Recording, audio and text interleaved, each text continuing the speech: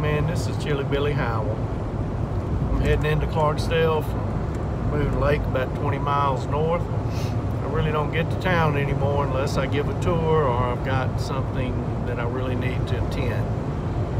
I am heading in to go to a visitation for a friend of mine who recently died, and I usually don't go to them for numerous reasons, and because a lot of them hit pretty close to home. Anyway, it's man, life is a short ride, and I am thankful that I have confidence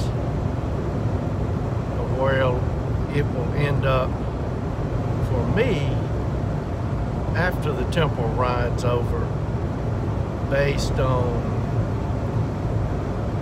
grace from the Creator who always was. Imagine that, something always being. You can't top that. And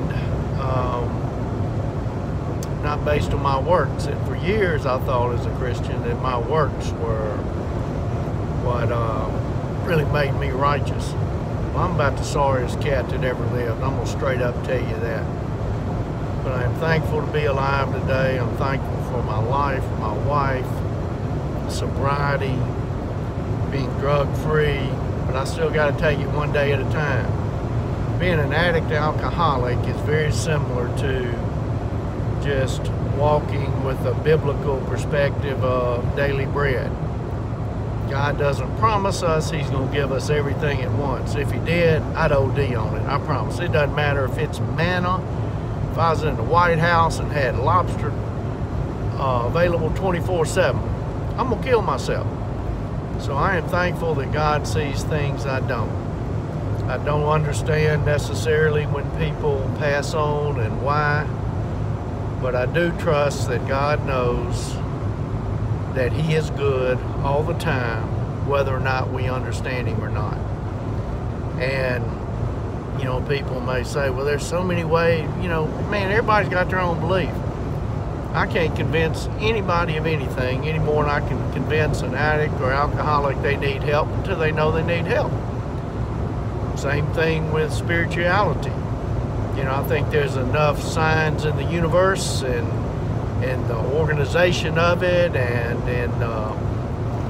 compulsions of mankind to recognize that we're not the end all, that there is a higher power. We just got to find out who it is, what it requires, and just maybe get to know Him. But anyway, I'm sorry my friend has passed on. It's really affected me this week, and similar to John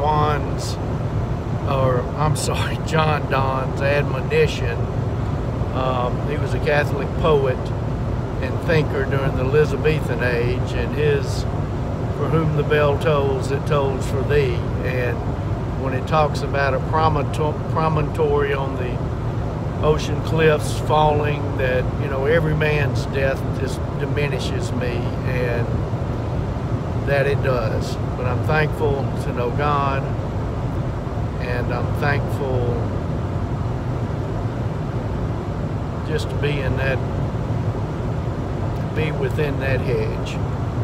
Cheers, and have a good day. Sending love from the Mississippi Delta.